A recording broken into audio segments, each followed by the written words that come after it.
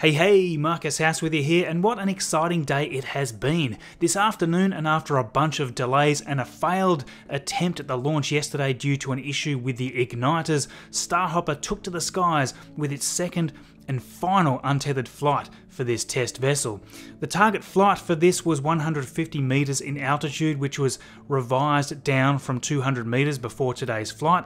The reason for this seems to be due to regulatory approvals being more difficult above the 150 meter mark, but that's possibly a little bit of speculation at this point. The Starhopper itself is roughly 20 meters in height, so we were expecting the view of the Starhopper hovering up to around 7 to 8 times its own height before slowly coming back to gently touch down. From these shots, it certainly does look like the target altitude there was reached successfully, and just for the moment I will be quiet while we watch the rest of this replay.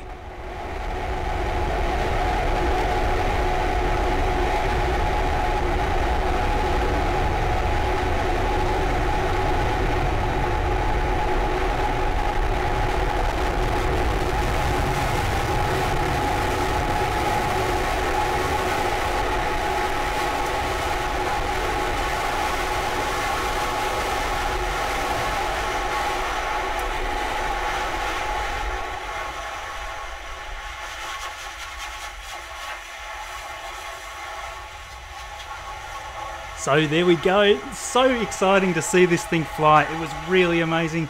I don't know if I saw something fly off there right at the end.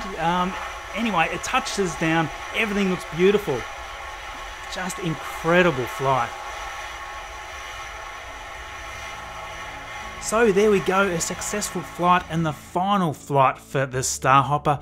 And the Starhopper itself will now be converted to a Raptor engine test stand as outlined here by Elon Musk.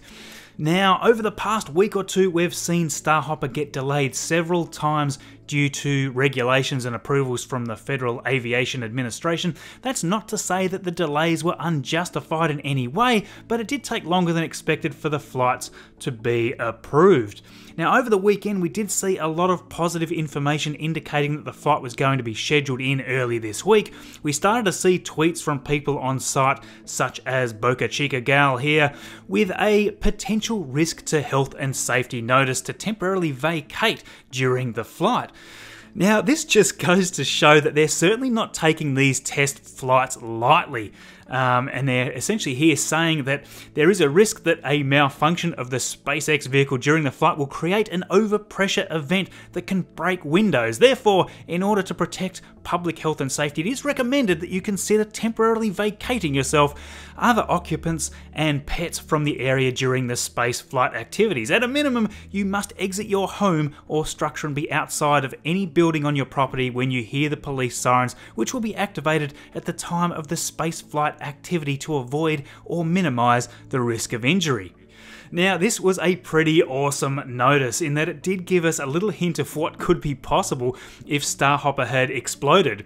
The vessel, although it looks short and stumpy, is actually quite large. An explosion here has the potential to blast out windows in nearby homes. Pretty crazy stuff. In this case, it seems that it's probably safer to be outside watching rather than inside with a potential torrent of broken glass flying all over the place. Now, after all the news around Starhopper and Starship over the last few months, it's easy to read a lot of negativity around these vessels. Now, because they look so steampunk in their appearance, there's a huge number of comments about the test vessels having zero chance of achieving anything useful. But what people are not understanding is that the appearance of the actual body is by far the least important aspect of these vessels. The entire purpose here is testing out the new Raptor engine technology and the inner workings of the vessels themselves.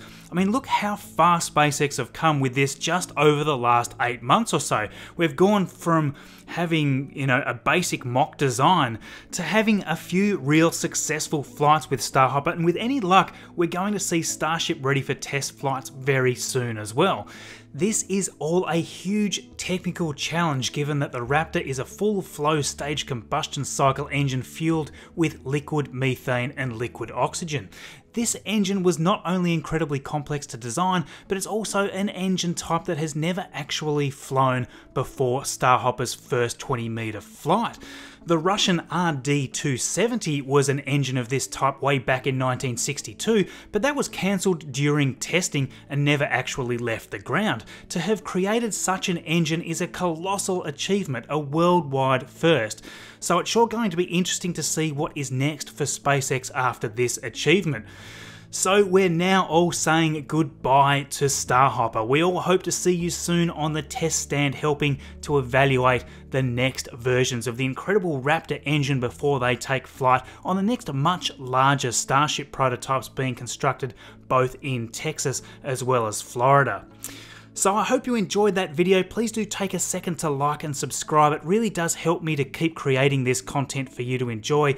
If you have any comments or questions, please drop them down below. Today in the tile in the bottom left, we have the video from the other week where we talk about SpaceX's crazy plan to land on the moon within 2 years. There's a lot of skeptics and perhaps this is justified. I wouldn't bet against SpaceX after all they've achieved over the last decade. In the top right is my latest video, and in the bottom right, a video that YouTube has selected from my channel just for you. Thank you for watching, and we'll see you all in the next video.